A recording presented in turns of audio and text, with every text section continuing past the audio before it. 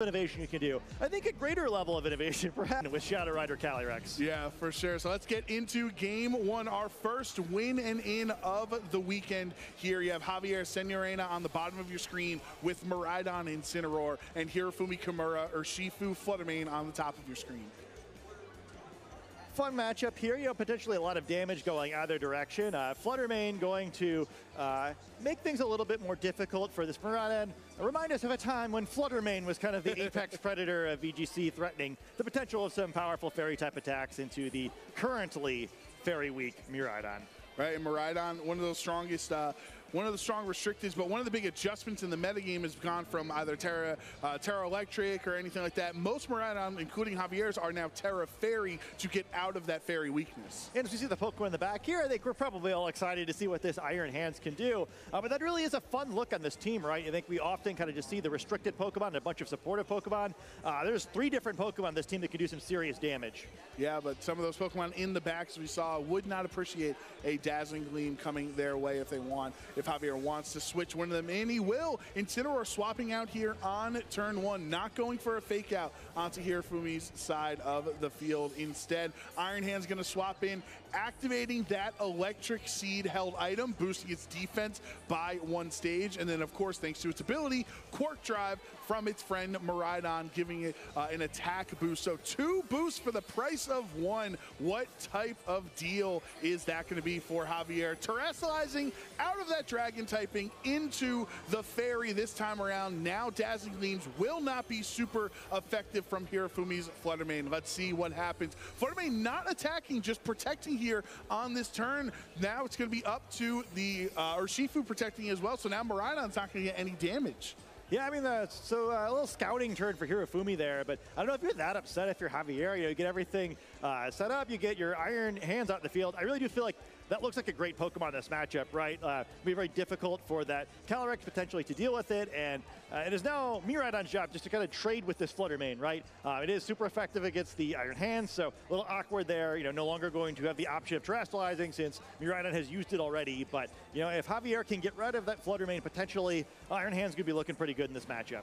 Yeah, Iron Hands can no longer terrestrialize out of that weakness, right? Because Miraidon opted to Terra Fairy on the first turn here for Javier. So Javier will swap Urshifu into that slot. This is a Dazzling Gleam that's super effective on both, but of course the Iron Hands is really bulky, so it really doesn't take too much damage. And Urshifu is going to take out its brethren on the other side with those resisted, but yet always critically striking, surging strikes here.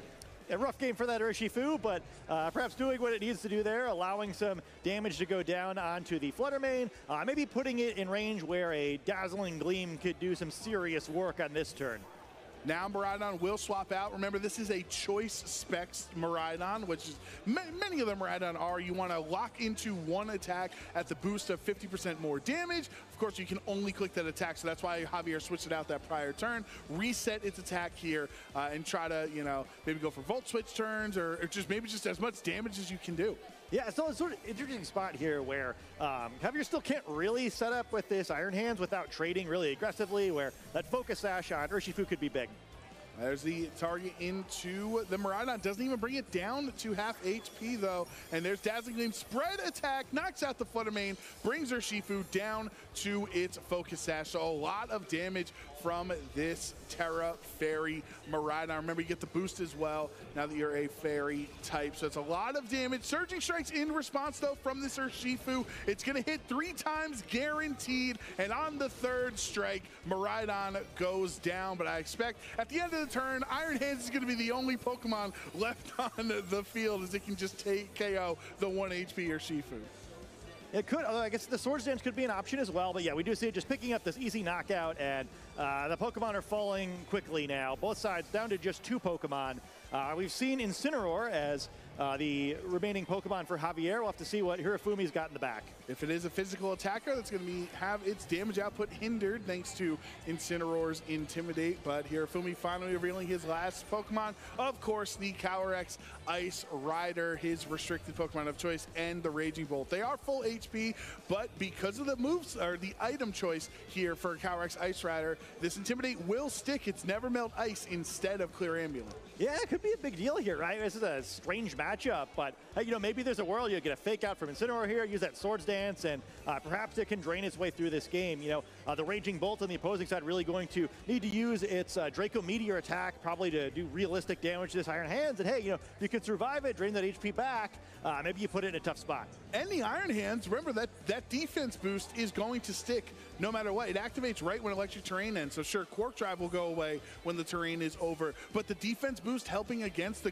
now intimidated Glacial Lances, you're always going to be coming out on top from those drain punches. Of course, there is still that high horsepower, which will remain super effective, I guess, actually, on both of these Pokemon. But yeah, I mean, my +1 defense Iron Hands calcs are a little rusty, so we'll have to see how this one plays out. Yeah, we're going to have to find out here what Hirofumi has in store for the ending of this game 1 against Javier. Deciding to Terra Poison. That's the other difference here. You'll usually see Terra Fire, Terra Grass, Terra Water on Calyrex Ice Rider, but no, Hirofumi at 5-0 at the World Championships with Terra Poison in this slot. Detect from the Iron Hands not to take any damage on this turn for Javier's, and the Incineroar attack goes towards the Raging Bolt Protect. So Raging Bolt's going to keep itself safe. Glacial Lance, though, is only going to go into Incineroar. It's intimidated and resisted, so really not anticipating too much damage there.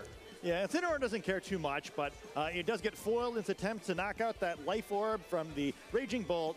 You know, Iron Hands has already been weakened, so you really don't want to take both those attacks, right? It's probably too dangerous to try to go for a Swords Dance or even a Drain Punch here. So, you know, perhaps go for a double protect. Hope you can knock off that Life Orb. And oh no, it's not going to happen. No, he doesn't get the double protect. Javier, you see the sadness on his face. Draco Meteor does connect onto Iron Hands at the cost of 2 stages of special attack. You will certainly take out, knocking out the Iron Hands. And now it is Incineroar versus the world right now. The Stomping Tantrum will be super effective into that slot. But the knockoff brings Raging Bolt down to about 60% of its HP. Instead, going for the single target Glacial Lance instead.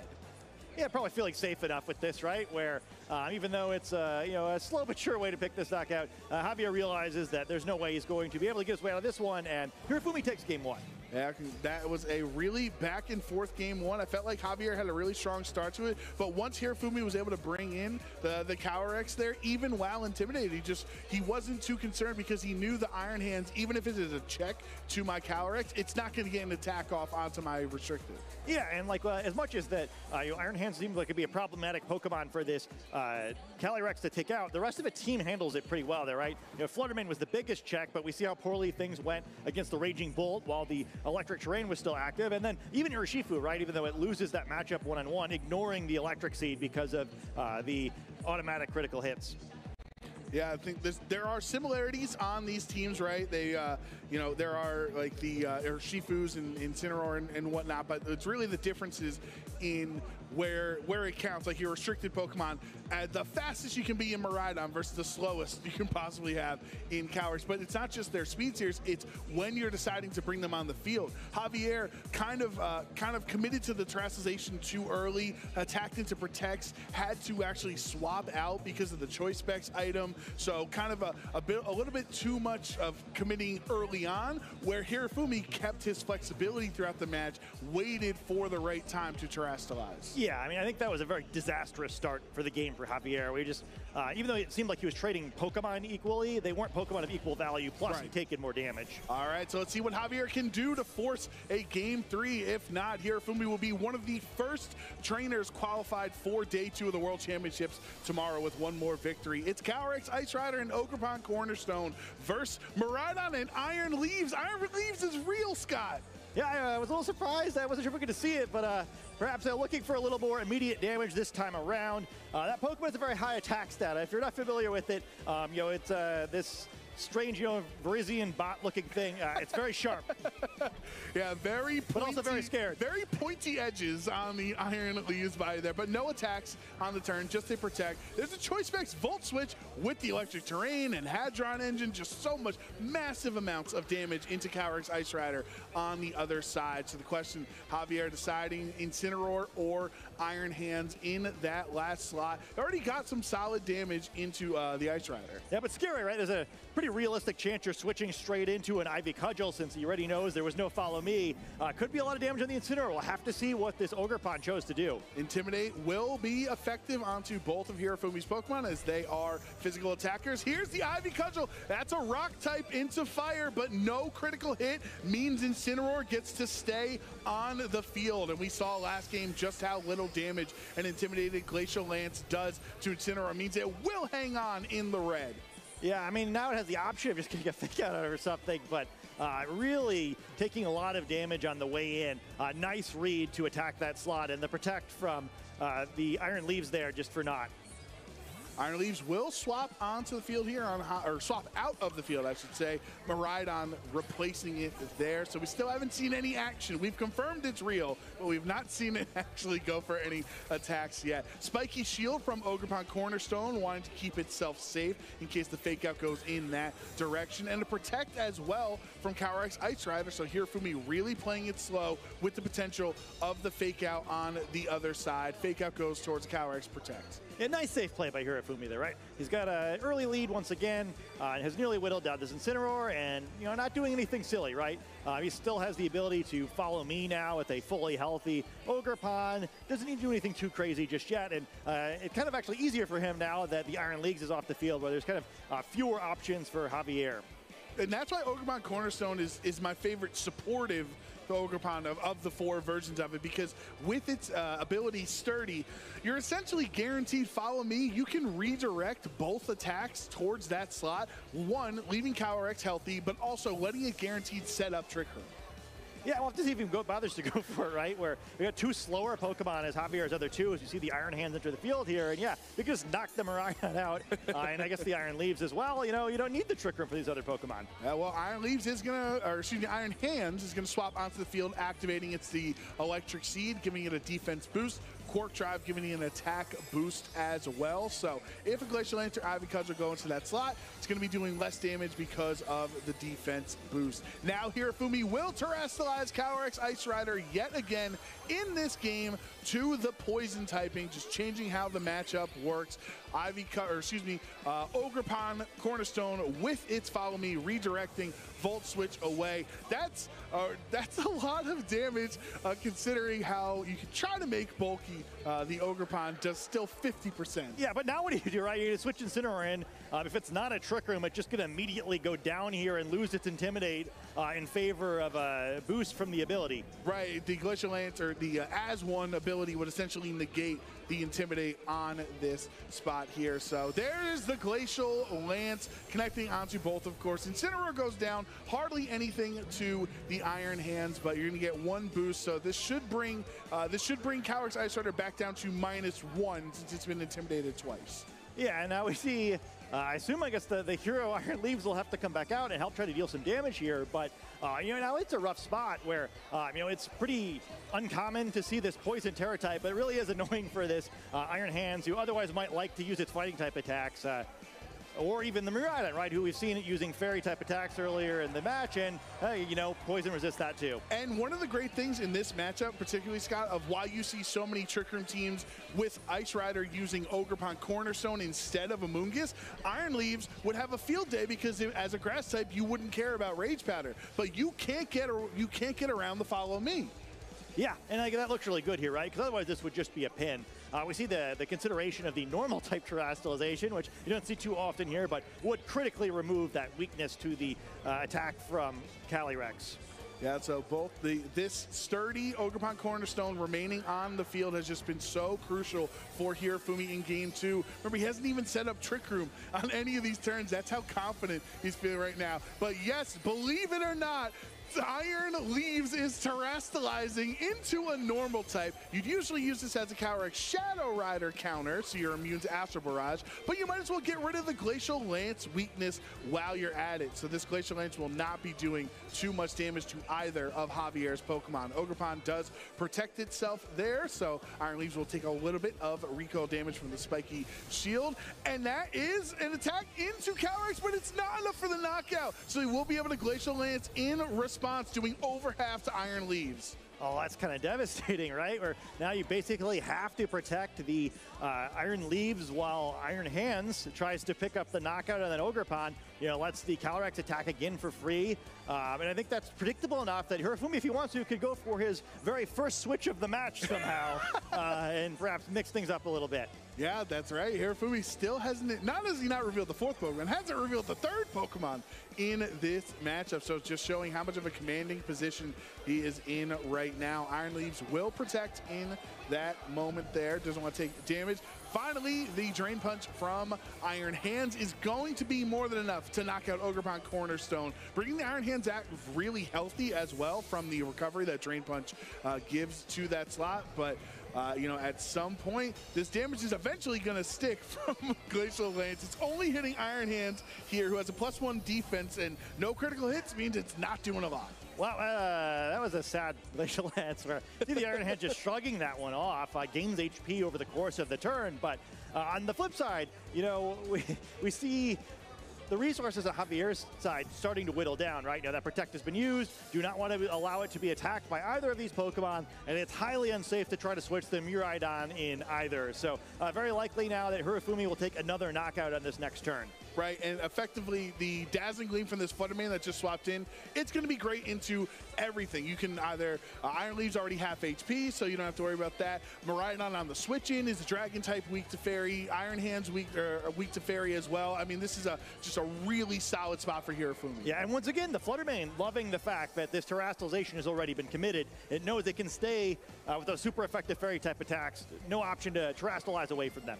Yeah, and I haven't done my Iron Leaves calcs, but I'm not really sure how strong Iron Leaves is defensively against Fluttermane with that really strong special attack stat. It's been kind of a menace of the format for the last year plus. But Moonblast into Iron Hands is not enough for the knockout. It's going to hang on in the red. Now Iron Leaves gets to go for its attack into the Calyrex there. So really cool animation. Really happy I've finally been able to see what Iron Leaves does in this matchup. Gets the knockout, but this Fluttermane has been left alone, and the Thunder Punch is nowhere near enough damage to even threaten a 2-hit KO.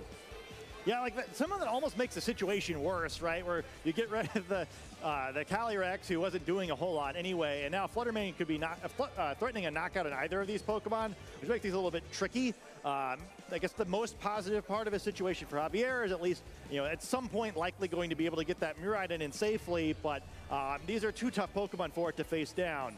Yeah, I guess the one benefit is that Iron Leaves has access to Protect yet again, right? So, Iron Hands is never really getting an attack off. It's the slowest Pokemon. Let it go down this turn. Let Miraidon reactivate Electric Terrain, reactivating Quark Drive. That might be what Javier could be going for, but just there's so much HP remaining on Hirofumi's end. Yeah, I mean, I think you probably have to sacrifice something here as Javier, or you just make a really aggressive read and hope for a mistake. All right, so not actually letting Iron Hands get knocked out, instead going for the Detect this turn and choosing for Iron Leaves to be the target that gets thunderclapped and KO'd here in game 2. Now Javier is down to his last two Pokemon. It's going to be that Miraidon and Iron Hands, his Electric Core, his Quark Drive Core versus Fluttermane and Raging Bolt on the other end. Yeah, we saw poor Javier there not loving it, which, you kind of spoke to Iron Leaves' questionable defensive stats. That Thunderclap picking up the knockout there. Perhaps the beginning, maybe the middle of the end here, where that low health Iron Hands is going to have a hard time making a move, and now Miraidon going to have to commit to an attack against these Pokemon. Yeah, and you can't necessarily, if you want to do a Draco Meteor into the Assault Vest, Raging Bolt on the other end, well, then you'll literally never hit Fluttermane as long as the game lasts. So this Miraidon is really pinned into a difficult position. Yeah, I needed one more knockout before I got to this point. Once again, Hirofumi just trading so well early in the game, putting Javier in a situation where even though he kept even on the Pokemon count, the board state is just too far behind. Yeah, you got to give credit to Iron Hands and Iron Leaves. You can see how Javier has gotten to this position of 5-0. You can see the synergy that the team has, but unfortunately, the lack of flexibility of maybe Whimsicott not being that great, or the Terastallization not being as effective as Javier might have wanted, leading to the benefit of Hirofumi here. He goes for the double Detect, same properties as Protect, but he doesn't get it. Regardless, Fluttermane is going to be able to pick up the KO onto the Iron Hands. hands. Now Miraidon down to half HP. The question is, where is he targeted? It's actually a discharge into both of them, but no critical hits means they both stick around, and Draco Meteor picking up the last KO, and Japan rejoicing as Hirofumi Kimura will guarantee at least a position in day 2 of the World Championships tomorrow. And Hirofumi looking clean there. He is a world finalist and showing why. Excellent set by him. And you really have to be impressed by that, right? You just, but I think he never switched at all at any point in the set, right? I don't know if I've ever seen anyone win a game that way at the World